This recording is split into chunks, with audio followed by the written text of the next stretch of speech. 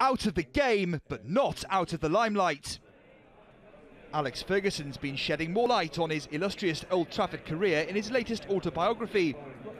The Scot revealed David Beckham had to leave the club because he thought he was bigger than the manager, and that the England captain chose fame over fulfilling his potential as a player. The big problem for me, and I'm a football man really, he fell in love with Victoria. That changed everything, I think.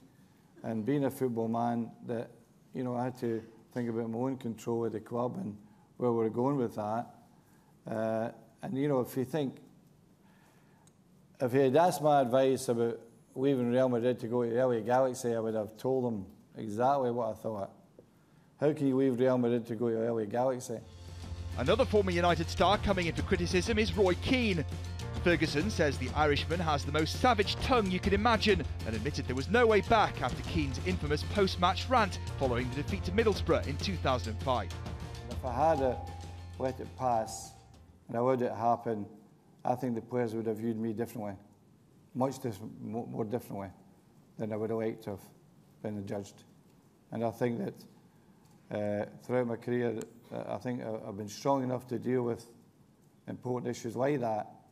For Roy, he overstepped his mark, absolutely overstepped his mark, and there was no other thing we could do. It's not just former players Ferguson's criticised in his new book. He claimed Wayne Rooney lost his old thrust in his final campaign in charge because he wasn't fit enough. And he confirmed the forward asked to leave at the end of last season because he was being played out of position. At the time, Wayne wasn't playing well enough. You know, that was my judgment. And now we see him in the form he's in. Do you think I would drop Wayne Rooney if he was playing the way he was just now? Absolutely no way.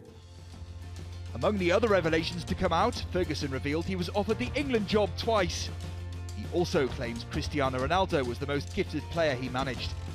Ferguson says he fell out with former Liverpool boss Rafa Benitez because the Spaniard made personal attacks. And while he tried to sign Liverpool's Steven Gerrard, he doesn't think he's a top player.